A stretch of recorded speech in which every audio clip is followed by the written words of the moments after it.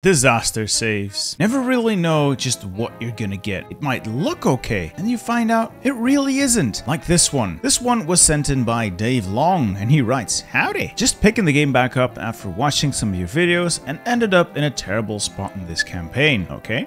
At one point, I had full armies and was working on my 5th while holding off Germany on the front line. Planned a mostly defensive campaign, so went mass assault. That's your first mistake. Built a nice alliance with Poland, Romania, and Yugoslavia, and was handling the Axis nicely. When I deleted Hungary after taking the focus, the Soviets justified on Poland, set up a few armies on the Romanian border and along the river line in Poland when I made a big blunder. I forgot to join the war when the Soviets declared for about 2 months. After that, things snowballed and I find myself in a situation that might be unsalvageable. My army is in tatters. Well, what will you do here? Can this be saved? Cheers, Dave. Alright, Dave, let's see if we can save this. Iron Man mode is on. Historical AI focus is on. Yeah, let's see if we can do something here. Oh, no. Okay, so you formed the Czech Entente. You're fighting both Axis and Soviets. I'm gonna need to reorganize your army, but I'm gonna check some other things first. Ooh, already on service by requirement. Ooh, that's bad. And you could have hired somebody else. Then again, you really don't have the world's greatest political cabinet, I guess. Most of this looks okay. What are your divisions looking like? Good fodder, decent mountaineers. I like this. I like this very much. I would possibly get rid of cavalry recon if you're having some supply or just issues getting your troops equipped. Other than this, this looks fine. I'm gonna reorganize the military. I'm just gonna park everyone on Czechoslovakia itself. I am sorry, Poland, Romania, other allies. I'm abandoning everyone who's not me, and the plan will be to just hold until the Allies hurt Germany enough. We'll see what we can do with the Soviets. We could go for equal access guarantees, get more infantry equipment, even more production efficiency, but I'm thinking forts. Get the Polish lineup, because I know Zaolzie does not have any forts. Eastern Slovakia could use some more forts, so I'm just gonna go with the Polish line. If we can finish this, I'll do the internal redoubts, then equal access guarantees, and then we'll see. Maybe pick up some bonuses to the air, to the infantry equipment, whatever, as long as we can stay alive. Some of these divisions really need to pull out. This division's completely encircled. I'm just gonna destroy it. Yeah, we don't need improved anti-tank. I'll leave one on there, just in case, because I think we're gonna get exiled divisions from our allies. They will capitulate, we'll get exiled divisions, and the AI tends to make anti-tank. So yeah, I'll just leave a factory on it. Infantry equipment's good. This is good. This is good.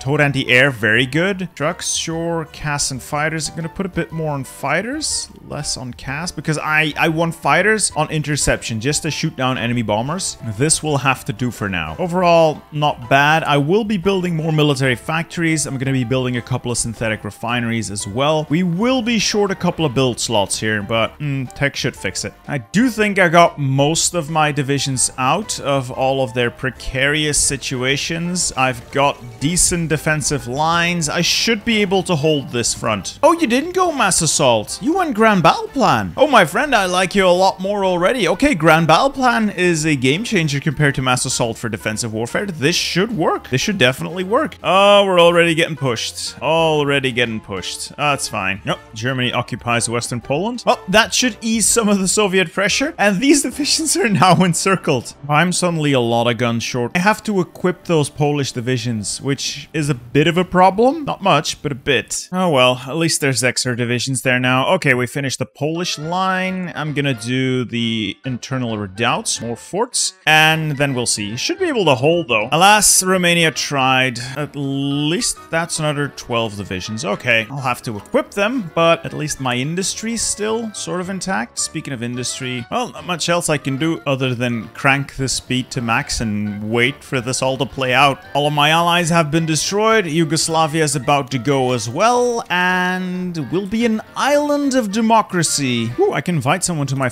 oh, baby. FDR, yes please. Welcome to the Czech Entente. Oh, the US of A is in, ladies and gentlemen. The Czech Entente grows larger. Sure, they know we are a great ally, so we're immediately going to call that. Oh, they won't? Why is this an offensive war? Are we the attackers? Maybe they'll join ours eventually? Oh, yeah, Poland called them in. Okay, that's good. I see an opportunity here for a little bit of a counterattack. Try to push them back just a little bit to the river here. It would be a great opportunity if we can pull it off. Oh, looks like we'll pull it off. Okay. I mean, our defensive situation's really comfortable right now. It feels really comfortable, let's say. Oh, there goes Yugoslavia. Okay. We'll have more divisions that we also need to equip. My economy cannot handle this. But just overall defensive situation, reasonably comfortable. Bubbles are still green. The enemy launches the occasional attack, but we are winning. It's just supply, really, from all the bombing that could possibly give us trouble. You know, I might as well just upgrade all of our railways to the maximum level to make sure that even if they bomb a few of them out, at least supply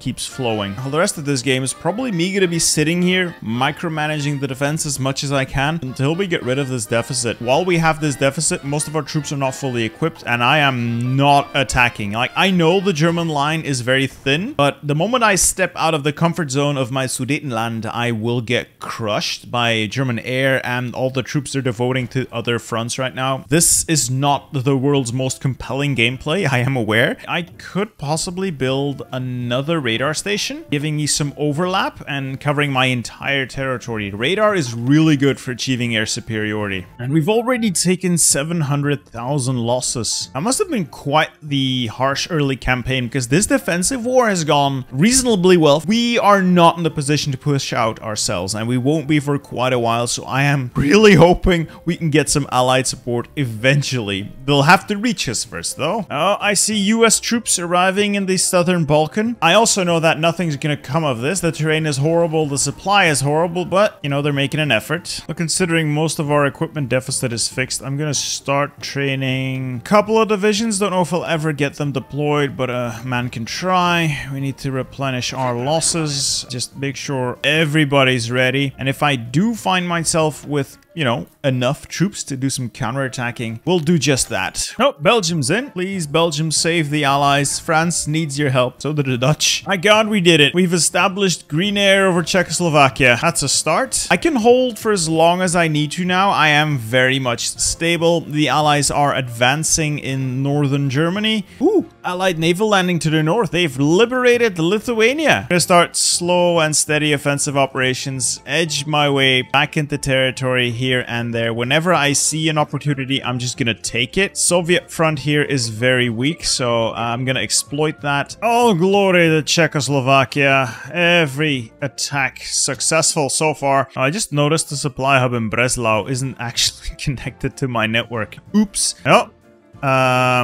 there goes Japan. Okay, so we got Big China and a Japanese puppet also on our side. Okay, so I've graciously asked the Americans for some of their divisions. They've granted me 24, and I'm going to use them to push into the Soviet Union, or at least try. If the Americans won't use their troops wisely, I'll try to do it myself. Keep building up my army, mobilizing more men. I am going for it. I think I have an opportunity. Well, I will have an opportunity. I am seeing some weakness in Germany every now and then. I want to exploit that when I get the opportunity. I should try and assault on Budapest next when I can muster some men and a bit of an air force. If I take that, that's the local supply hub. That's going to be a blow to the Axis. And now to destroy the Soviet units lingering at our border. My idea, dumb as it sounds, is to push through towards the river here below Torun. That effectively cuts off the Soviet, German divisions here. I don't think they have military access through the Soviet Union. They do not. So in theory, I could crush this German pocket at the expense of me coming up against the Soviet border. But I do have the troops now to man a regular border. So I think I can make that happen. Excuse me while I embark on a campaign of stupidity. This should be funny if nothing else. That effectively cuts off this entire section of the German front. It is a pretty severe blow to the Germans. I like that. The Germans are suffering here. Like, all of these troops are cut off. We will destroy them. There's no doubt about that. Well, Poland's back on the map, but I think we somehow broke the game. The game still thinks Poland is 100% towards capitulation, even though they control most of their country again. I don't know why. Also, when I select like Warsaw here, which Poland completely controls, it still says owner German Reich. It's a little lame that Poland's not getting getting the recognition it deserves. All right, that is the last remaining German forces in the region being taken out. Let's just focus on taking out Germany while I try to just hold off the Soviets. This is getting pretty intense. Oh, yes, yes, yes. The Czech army achieving victory on all fronts. We're pushing south, we're pushing north. If I can reach the sea and link up with, well, any allied troops in the region, I can cut these fronts in half and I can reorganize my front line to something a little bit more coherent. Okay. We're getting somewhere. We're getting somewhere. Oh my god, the amount of divisions the Germans are gonna lose here. Well, it's over for them either way. It's just very satisfying seeing this kind of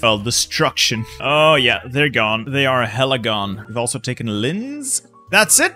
Germany falls. We're safe. Also, where did Poland go? What the hell? Well, this has to be one of the dumbest peace deals I've ever had. Barely got anything out of it. Poland lost land despite having done so much good work. The Allies stole Silesia out from under me, so Silesia is now a thing. Well, with all the additional manpower on the front now, as well as Allied backing, because I do believe the Allies are also, the Allies are also at war with Mr. Stalin, it shouldn't be too difficult to start pushing against the Soviets. The Soviets are not that strong. Let's see how my numbers will do against the Soviet juggernaut. Romanian Corps making a push on Kiev from the south. Maybe we'll reach it. It would be a big blow to the Soviet supply chain if we can take Kiev. It is a pretty major thoroughfare for supply. Yes! The Romanian Corps has taken Kiev. Oh, that's nice. It looks like Japan naval invaded from the south and our American boys have continued pushing. If I can link my boys up in Zitomir, I'll have a massive pocket here that I've created using nothing but shitty infantry. Come on, link up.